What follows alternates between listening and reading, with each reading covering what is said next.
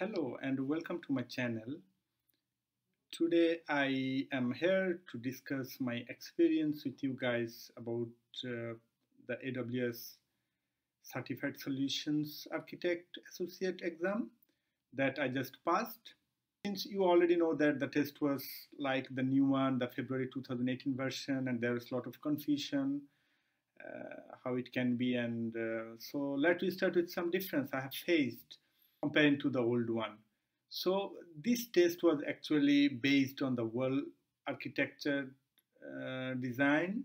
So I think it's not quite good enough to have feelings of different AWS services and products. Instead, a good experience of working with them, so that a good combination can be provided in different solutions, in different scenarios. So the whole test was actually based on a lot of scenarios, and uh, most of the answers can be right answer, but you have to choose the best one.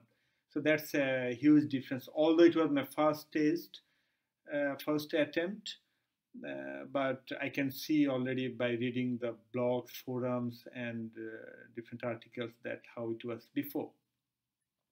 Another difference, of course, the question is more now 65, which was 55 before. And of course, you got more time, 130 minutes. But the thing is that the time flies, and actually the question were like instructed in a bigger, like a big paragraph. So I think you really need some time to read it, grasp it, understand it, and read all the solutions and find the best one. So I used all the time. Time, you should be very good at time management, I believe. Questions, you have to pass 70%. So that is kind of, I think, make the exam even more harder, because it was before there were people who passed by getting 65%, even less, as I heard from many. So 70% is the pass mark. There's were not a lot of discussion about it, since this is a new one, and people just don't know much about it, and all the online courses and practice you will find, most of them are based on the old one. So it's just a new release, and there's a difference which make it really kind of scary for some people. Anyway, prepared for the exam, I never had any experience of working with AWS services, and I was just a beginner, and I started from the scratch. From the start to taking the test, it was like 3 weeks preparation. I believe I was quite lucky to get out of it in so short period of time. So what I did is I take the course on a Cloud Guru. This is really good one. I think especially for the people who doesn't have much experience about AWS and who just want to start from the scratch. So it's a good, I would suggest it, although I'm not paid for it anyway. And I read white papers and the best practice of AWS, which is really important. Although I didn't read like thoroughly, but of course, screening the important part of it. And one important thing I did, it was the practice test. I think this is really important, because especially for the new release test, not many people know about it and there's not a lot of resources yet. But I bought some practice test. I'll provide the link below. Yeah, that's it. That was that. Well, and now coming the important parts. What was covered in the test? EC2 instances and different types. This is quite important, and you will always get a question of it.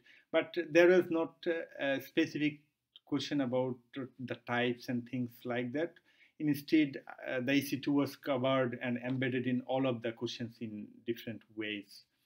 And it goes the same for the VPC.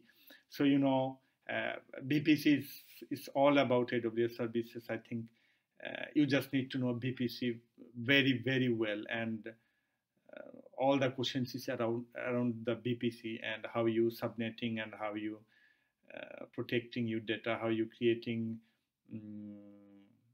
BPC to provide solution to different architectural scenarios.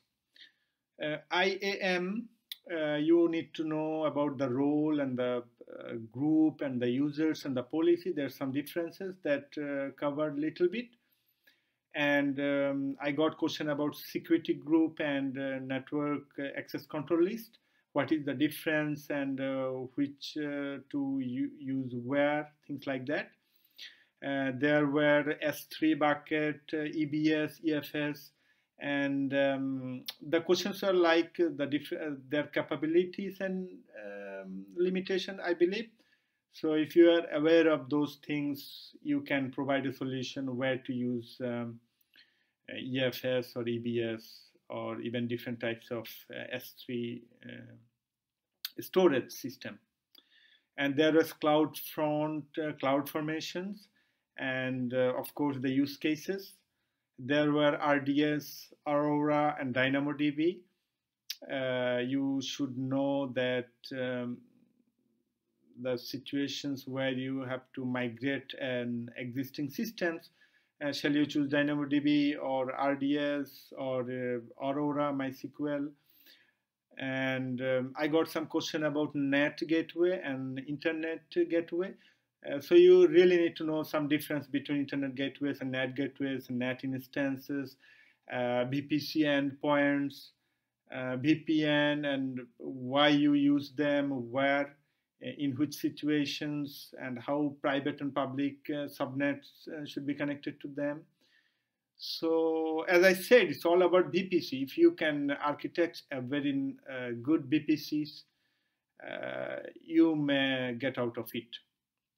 Then I had some, as I mentioned, S3, different storage on S3, and then should you use Glacier or something else, and the lifecycle policy you need to implement and how it should be. And then the encryption, of course, that was the important part of S3.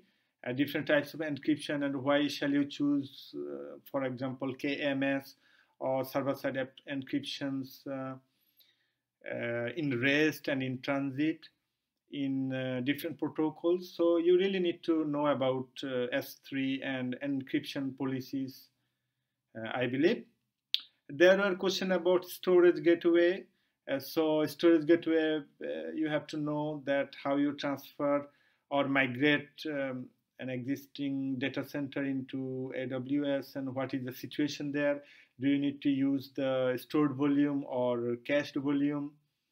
So you'll get a lot of scenarios and you really need to think about it, that which type of volume should be the best solution. There is elastic load balancer. I think there was like 3-4 questions about elastic load balancer. And then you really need to know the difference between the classic and application load balancer, in which scenarios you are using classics and why. And application load balancer, like microservices, shall you use application load balancer or elastic load balancer?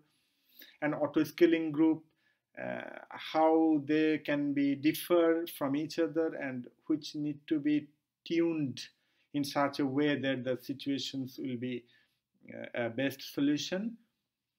Then I had some question from Redshift and also Elasticsearch, and also some question about the different AWS service like SQS. So of course you'll get scenarios where you need to decouple the whole architecture so that different kinds of microservice doesn't dependent heavily to each other. Then you know that it will be SQS. And then of course if you find something like notify the user notification and it's an SNS. I also get some question on STS, simple token services, and also to give the user sign in for a short period of time, and in a secure way to protect your data, like pre-signed URL. I got some question about Kinesis, Firehose. So if you have, for example, in a situation where you really need real-time streaming, so maybe Kinesis is a good tools to use. And then, of course, I got a question about API gateway and combining the API gateway, Lambda function.